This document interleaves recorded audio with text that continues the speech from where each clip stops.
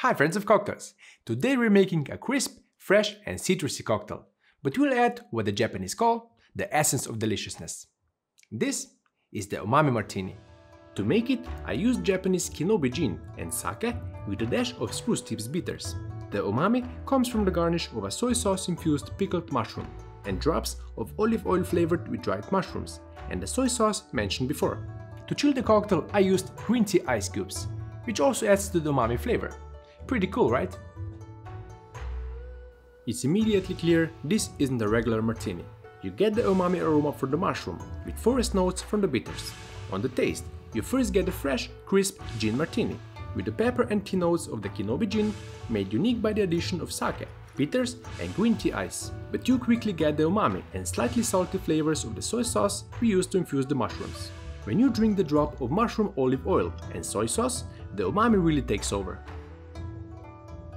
The final step in the flavor evolution happens when you take a bite of the mushroom. All of that makes for one of the most interesting martinis you'll ever try. It's a martini that coats your mouth with a savory flavor.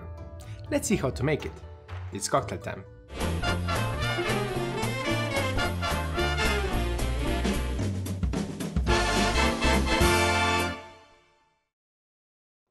So as mentioned, to make today's martini, we need gin, sake and bitters. Kinobi Kyoto dry gin is made from rice spirit and is complemented by the addition of regional botanicals, including yellow yuzu, hinoki, sancho pepper, bamboo leaf, ginger and fine gyokuro tea. These are split into 6 flavor groups and distilled individually before being blended together to create this small batch artisanal gin. And to make it the umami martini, we'll need our garnishes. Soy sauce infused pickled mushrooms and olive oil flavored with dried mushrooms. The final component is the green tea ice cubes. Instead of just chilling and diluting, this ice will also add some fresh and umami notes to the cocktail. Before I show you how to make the cocktail, let's first take a look how to make these ingredients.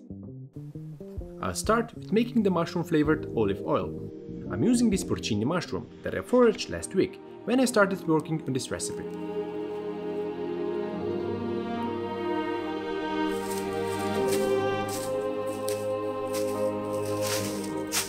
You'll of course use this opportunity to shoot some scenes in nature. Mushroom foraging is really popular in some countries, including Slovenia. If you decide to head out and look for fungi, make sure you know exactly what you're picking.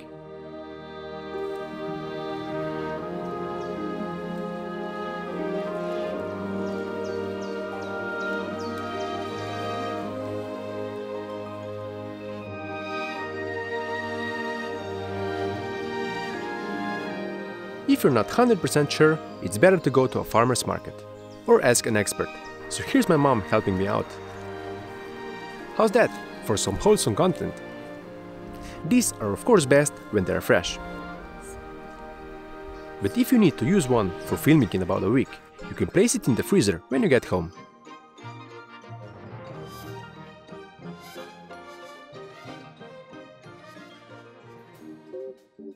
You could use any mushrooms you like, but I like the strong taste of the porcini, which is what we want since we only use a couple of drops of the olive oil. I'll dry it out with a dehydrator, but you could also sun dry them. Both of these are a great way to keep mushrooms for a long time after they are in season. Set a temperature to 50 degrees Celsius or 120 Fahrenheit, and this should take about 6 hours to fully dehydrate.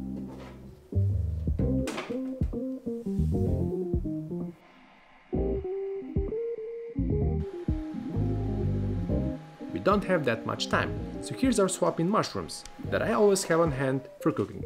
Keep them in a sealed jar away from sunlight, and this should be good for at least up to a year.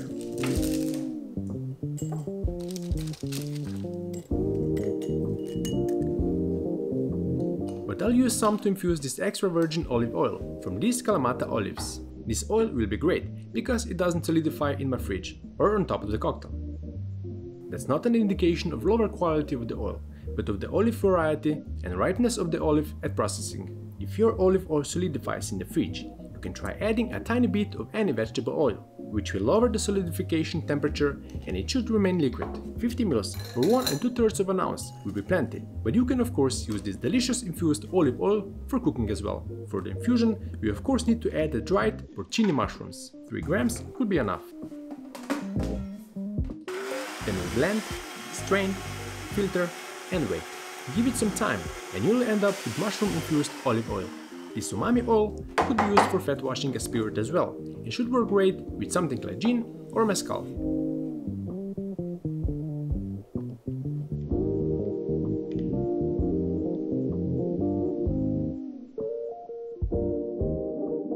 The next part is a bit faster. The umami version of an olive or onion garnish of a classic or Gibson Martini will be a pickled mushroom, which will be infused in soy sauce for a day. So we don't make this cocktail too salty. Try to get the soy sauce with reduced salt. This one has under 10 grams per 100 milliliters, while some have up to 25 grams. Stuff the smallest jars you have with the pickled mushrooms and cover them with soy sauce. This will also be a great umami and slightly sour snack with a sandwich. Place them in the fridge for 24 hours as you go and make the last ingredient, the green tea ice. I'm using Japanese sencha satsuma. Hope I said that right. I'll add half a gram per 100 milliliters of water. With 1 liter and 800 ml, I added 9 grams of green tea. The amount of tea I'm making is calculated based on how much ice I can make in one go, so I adjust accordingly. For green tea, I'm aiming for the water temperature to reach 70 degrees Celsius or 160 Fahrenheit, at which point I'll add the tea and let that steep. According to this hourglass, green tea needs to steep for 3 minutes. It's a color-coded hourglass, so it has to be right. After that goes by really quickly, it's time to strain the tea. Again, do this based on your equipment capability. Green tea contains a significant amount of glutamate and theanine, types of amino acids which impart a pleasant, savory umami taste.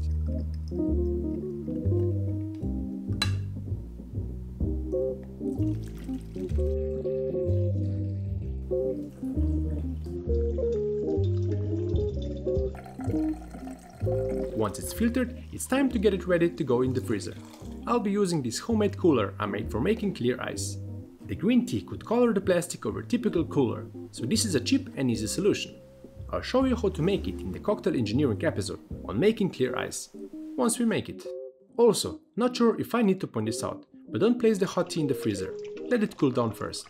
Now that you've got all of that, let's make the cocktail. Since everyone from Kyoto to Dubai knows that you stir a martini, I'll start by chilling the mixing glass using the green tea ice. It's not often that we start adding flavors before the first ingredient.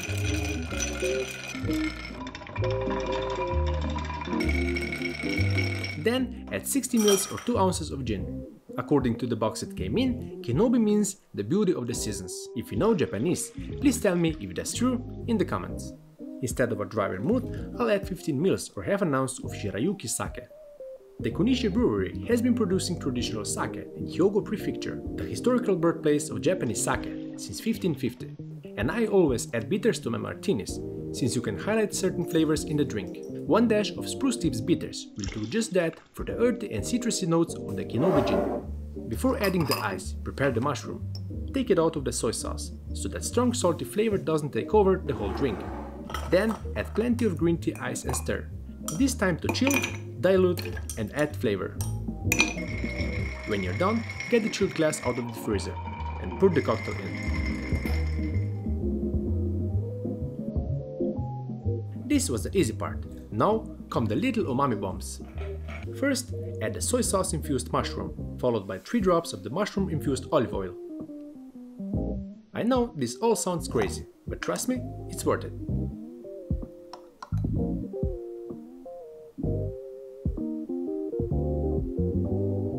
Final touch are the 3 drops of soy sauce, right on the oil drops. This might pop before you get a chance to sip them, but you'll get that savory flavor either way.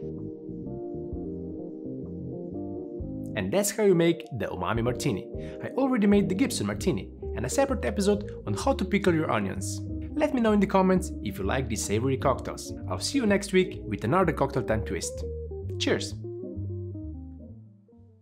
We'll need our garnishes. Ja?